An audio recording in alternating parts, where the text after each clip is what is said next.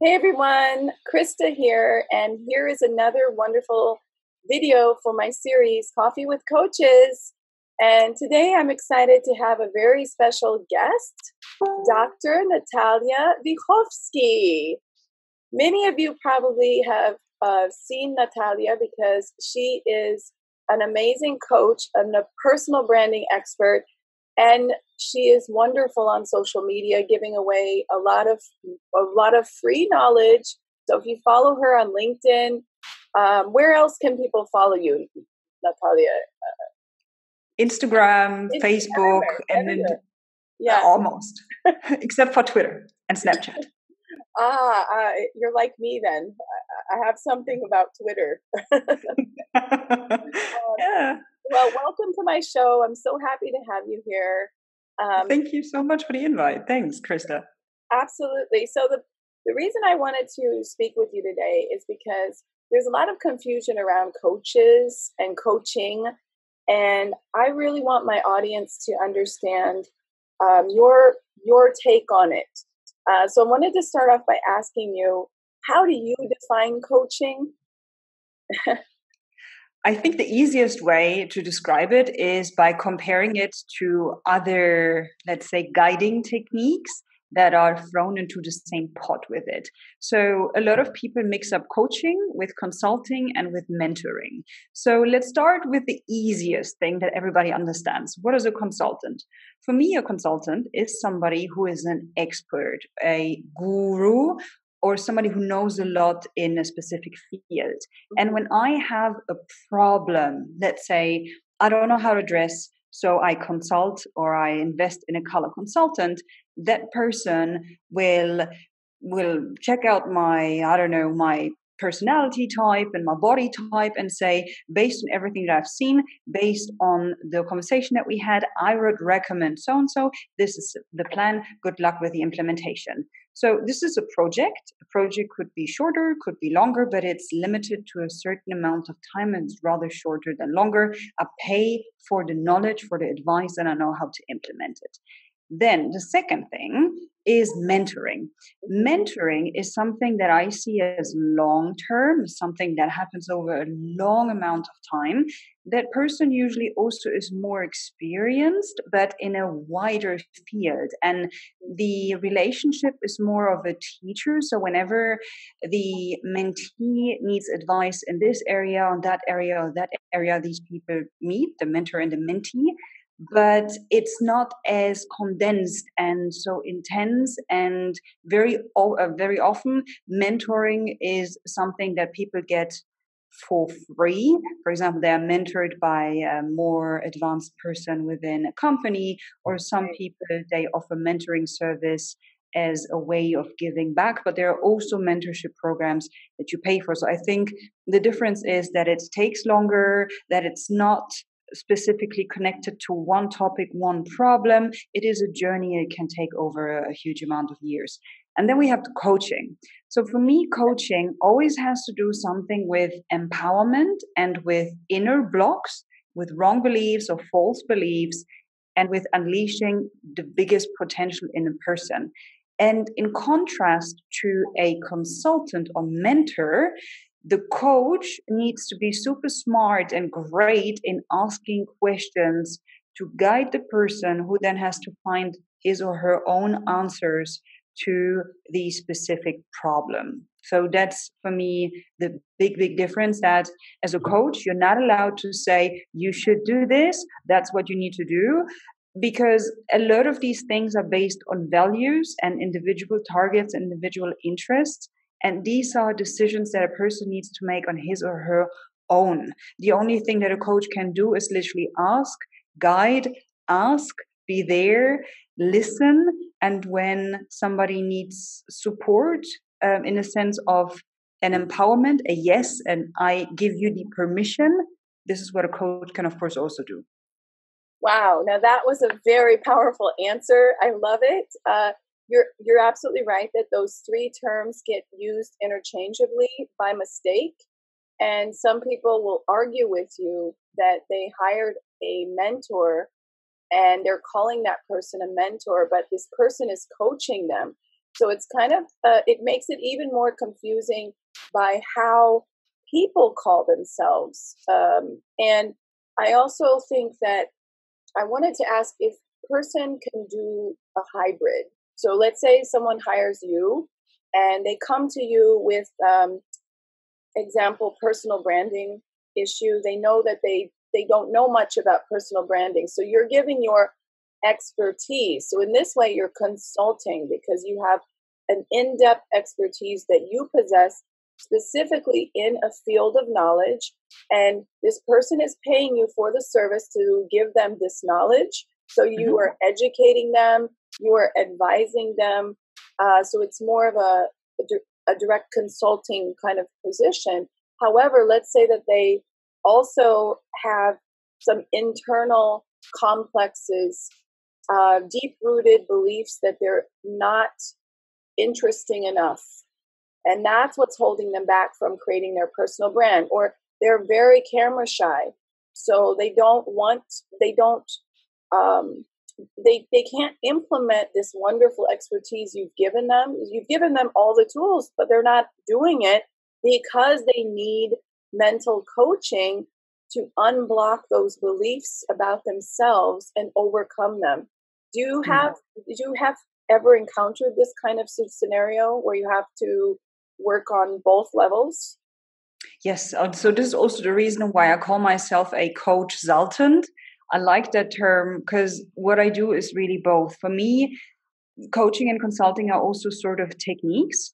So I give my best to consult people, but I regularly also coach them to an extent where I can literally help them when it comes to camera shyness, when it comes to I'm not creative, when it comes to I'm not expressive enough. So everything when it comes to creativity and content creation, that's where I definitely turn into the coaching role, or when I put on my coach hat.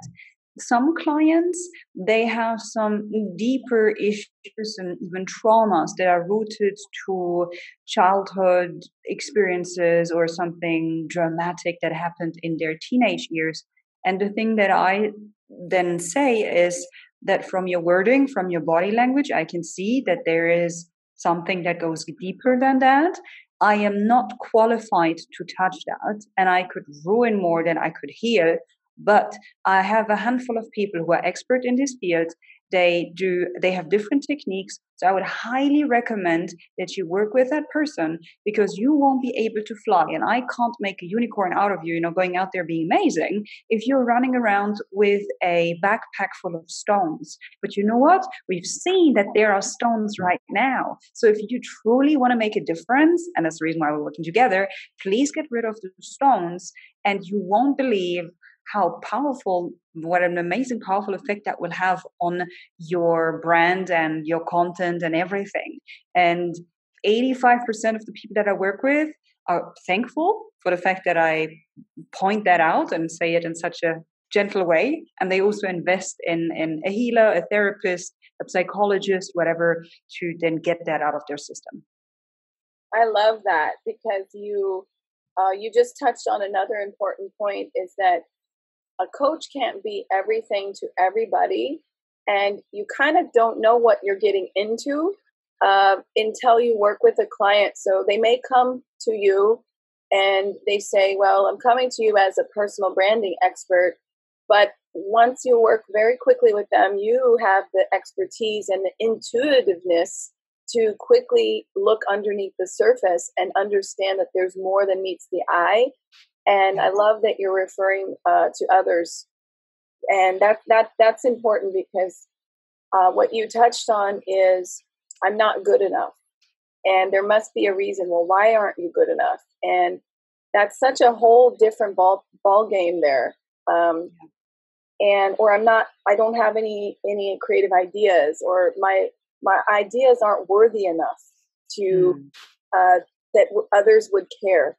I've heard that before. It breaks my heart when people feel that way. So I agree with you.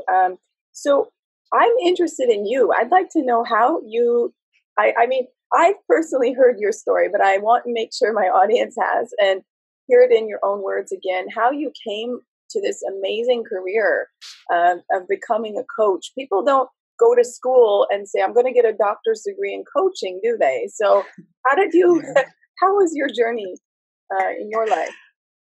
So I studied social science, which is the science of human behavior, human beings. I was always fascinated by human beings. And since I'm a child, I have a, I would call it hate-love relationship with this species. But I wanted to study it because I need to understand more. So I did that. And after that, I didn't know what to do with it. So I started working then in the government field, in the educational sector, and did that for 3.5 years. Then realized, nah, education, maybe not so much me. Government sector, not so much. It's not so much about results and productivity. It's a little bit laid back. So you know what? Okay, let's try private economy. And then I swapped into marketing. Did that for 2.5 years, and then realized, well, also don't like that because I have the feeling as if I'm using my knowledge in marketing against people to make them buy stuff that they don't want, to impress people that they don't like with money that they don't have. So what on earth am I going to do? And this is then when I realized that I was living a lie. I told myself continuously, I'll be happy in my next job. I'll be happy in my next job. So this happened twice. And I was like, not sure what will happen in the next one. And there were a lot of factors. Cut a long story short, I realized I need a break. I need to do my homework. I need to figure out who I truly am and what I want to do with my life. Because people perceived me as being successful, but I felt miserable. I was very, very low on energy. I was continuously sick. I stopped smiling. And then during a 9-month sabbatical, I literally touched every concept that I was taught and figured out what it means to me. So what does success mean to me? What does happiness mean to me? What's career? What makes me happy? How does my dream job look like? Now I created a list of all the things that I always wanted to do. I literally failed myself up to my dream job because, I mean, we all have perceptions of what is cool and how we want to work. And then you do it and you're like, yeah, okay. That's what I thought it is. But hey, in reality, that's not what it is. Coaching in the end, or Coach Zalting, found me because I was obsessed with the idea of figuring out what do successful people do differently and why do some people make tons of money and why are they out there and why do they get all of these amazing jobs and opportunities, whatever. And I figured out that the answer is continuous self-work and personal branding. So that's what people need to do. So I started doing that and experimenting and applying it to myself, started talking about it on social media until one person approached me and say, can you teach me that? The next person approached me and say, can you teach me that? Can you explain me that? Can you write an article about that? Can you do a video about that? And I was like, oh, amazing. Apparently that's my job. Boom. There you go. Well, it's such an amazing story you have. I think there's so many things I want to ask you. I think one of the things that's very interesting is how you were able to come to these realizations on your own. Was it completely on your own that during this 9-month sabbatical, or did you reach out and find a good coach or a good mentor who helped you uncover your weaknesses, your strengths, your preferences, your values? How was that? Did you have support or was it completely internal? I did it completely internal on my own because I was so paranoid at that stage. I understood that that we can adapt and apply the wrong beliefs of other people. And I was so fragile and so miserable that I literally locked myself away from everybody and literally almost everybody that I knew. And I said, you know what, forget it. My new best friends and mentors are people like Robin Sharma, Eckhart Tolle, Tony Robbins, Tim Ferriss, Marie Forleo. And what I did is I literally studied all of their videos, all of their books, and I re-listened to it over and over and over again until I saw different things, I understood different things, until I had aha moments, until I really reached the step in which I understood that maybe everything that I ever knew was wrong and that I need to relearn it, which was like, I felt like Alice in Wonderland falling down the rabbit hole. it was like opening the box of Pandora. So I was excited and scared as hell at the same time, but I believed in a better tomorrow, and that I deserved to be happy and content, and that my story will somehow help other people one day. Like, these were three core beliefs that I developed since then. And then I just pushed forward every day until, it got easier and I cried less and finally attracted other people into my life. And this is then when coaches and mentors came into my life. And then we really had a look and then eliminated root core wrong beliefs that were horrible. And since then, things got really, really easier. That is so powerful. I think that not everyone has that core belief, sadly, that they are worthy. And that's where I think that different from you, there's people who really believe I deserve to be happy. And it sounds ridiculous because if I put that out there out loud, I don't think a single person would admit it. But when they really think deep down, are my actions really reflecting that belief? Or is that belief broken? Half the people will have to admit that that belief is not there. It's the saddest thing. And that's what I've made my mission in my new business, is to focus on those people who are broken and that deep down don't believe they're worthy. And we're going to fix that. And we're going to say, you deserve happiness. You belong. You are worthy. Because what you did to yourself, that core belief was there. And that's what I think was enabled you to take such a painful, incredible journey on your own, at least up until the point of where you knew you were ready for others to help you. But those core values that you identified in yourself are the key, because you probably saved thousands of dollars. I see many people jumping from course to course, from guru to guru, and these people are searching for answers. So they're like, oh, I'll pay for this course, I'll pay for this. And they get bits and pieces of knowledge, but they can't implement it and absorb it because their values are broken. Their core belief in themselves is broken. So you already bypassed all of those people and took this incredible journey. What about personal branding in general? So it's such an interesting topic that you discovered in yourself, that this was really where you could unleash your superpower, right? To be extremely creative.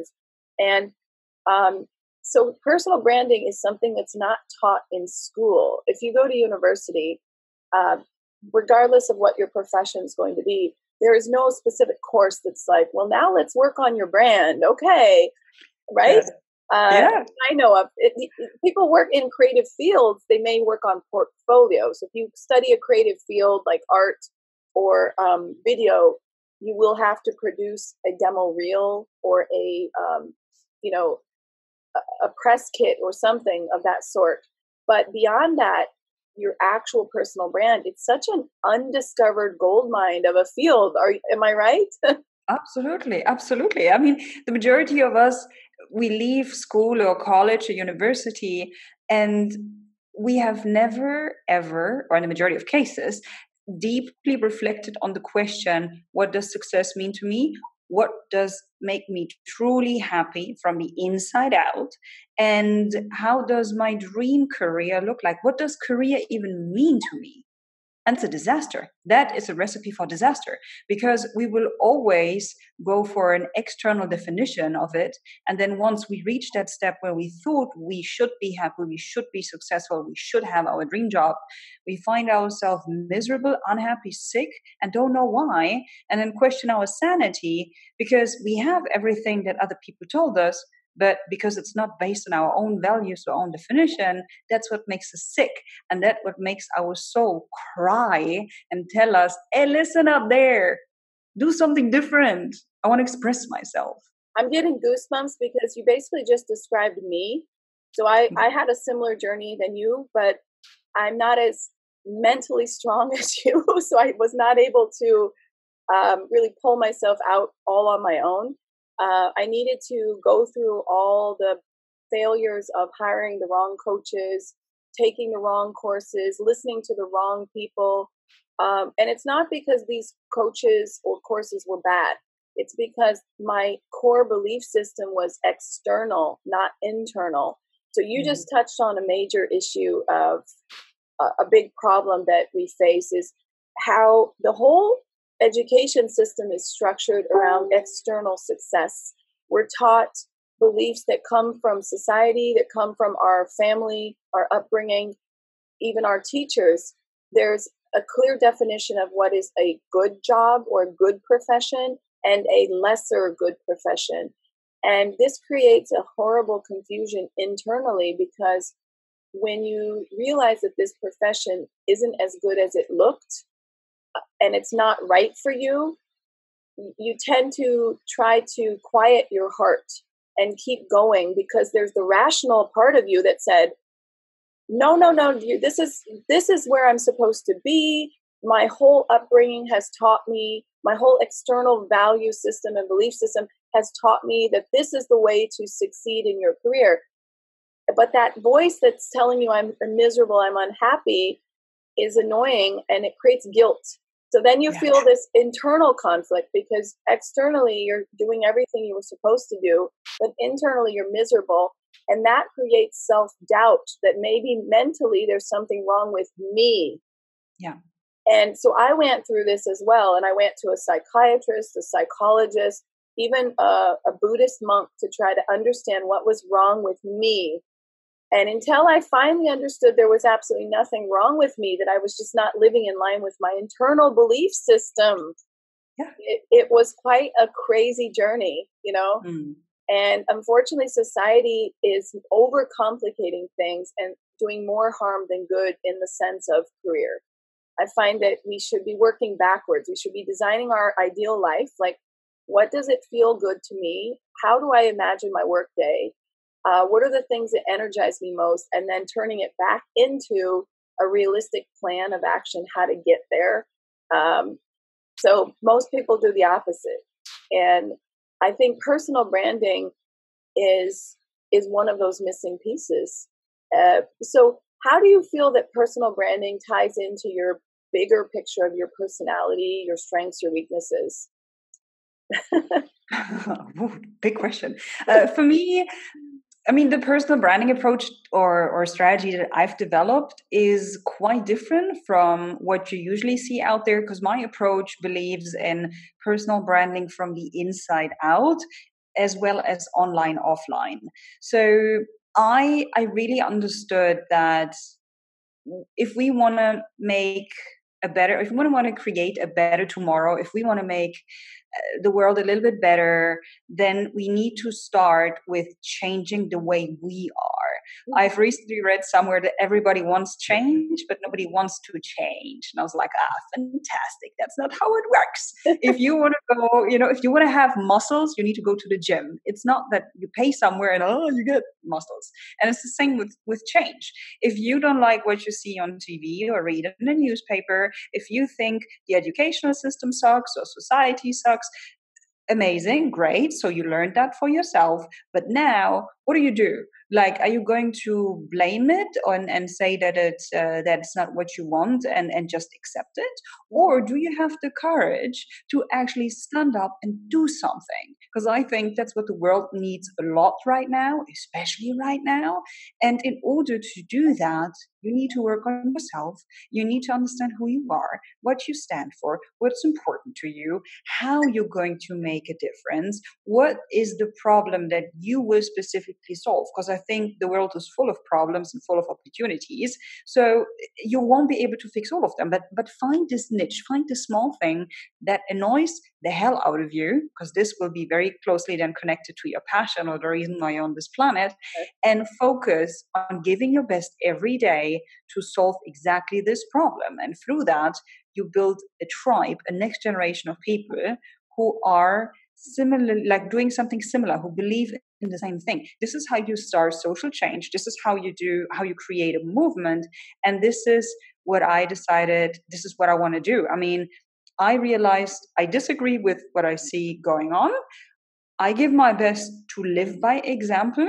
to be nice and kind and compassionate, not take myself so seriously, and teach that to other people, and they will teach that to others. So we have a ripple effect, and through that, I truly believe I will have somehow an impact on society. And when I die one day, people will remember me as somebody who gave her best every day to make people think, to make people laugh, to make a difference. So people will remember, and I will die feeling amazing, cool. I will not look back and regret and think, oh, I wish I had changed and I should have done, and oh, I wish I had. No. I will die with peace of mind, being happy, and that's my end goal, my overall target. Oh my goodness, that's so beautiful. I seriously could talk to you all day, but I think that I want that thought to sink in to people who are listening. You express so much about leaving a legacy, and personal brand is a lot about that. Like, how do you want people to feel when they think of you? What are the descriptive words that at your funeral? I mean, it sounds morbid, but I actually think I want people to celebrate my life at my funeral and be like, wow, she was funny. She was, she was passionate. She was really trying to make a change, and she helped so many people. Those are the kind of things that I imagine someone saying at my funeral. I don't imagine them saying, well, she complained a lot and she never actually fulfilled her dream, but she talked about it all the time, like a missed opportunity. And she was embittered, and she never took risks, and she never found that courage. So, someone recently told me that the best place for ideas is the graveyard. And again, morbidity, but it's true, because people die with their unfulfilled creativity in their soul, their unfulfilled mission, their life mission in their soul that they quite never got to because of, and then they'll list off a million excuses why it didn't quite work out. So you got to have to decide how you're going to live, right, in your life. And I love how you express your reasoning for pursuing your dreams and passions. So everybody, I want to thank Natalia and be respectful of her time too. How can people get in touch with you? Just social media, your website. It's Think Natalia. Your website. And if anyone is watching the video, it's behind her. Literally, she has this beautiful wall. Think Natalia. Talk about personal branding. That is just so unique and amazing. So if anyone wants to reach Natalia, I highly recommend everybody needs a personal brand. And I could go on and on all day talking about how much personal branding will help you. So if anyone is unsure why they need a personal brand, please just start following Natalia. And she talks about it all the time on social media. And you will see that it can touch on all the things you've tried in your career. It will just take you to the right tribe. It will attract the right people to you, and ultimately, it will make you memorable so that people can really remember what you want them to think about you, versus having mixed messages or not having any message. So thank you so much, Natalia. This has been awesome. You're most welcome. I really enjoyed our time and conversation. And I just have to add, I lived in Germany for many years, and Natalia speaks German. So I want to say vielen Dank. Sehr, sehr gern. And she also has a German-speaking podcast, may I add. Yes. How do we find that? What is the name of your podcast? Der Think Natalia podcast. Very easy. Okay. So if anyone is German speaking or knows German speakers, it's definitely worth it. And I'm so happy you did that for the German speakers. They need someone like you in their language. Thanks so much. I think so.